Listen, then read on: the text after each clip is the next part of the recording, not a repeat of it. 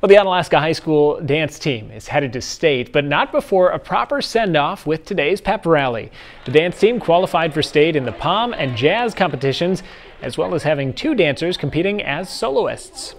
I feel really thankful to be on such an amazing and such a loving team my senior year, and I'm really excited to see where this great family bond we have will take us this weekend.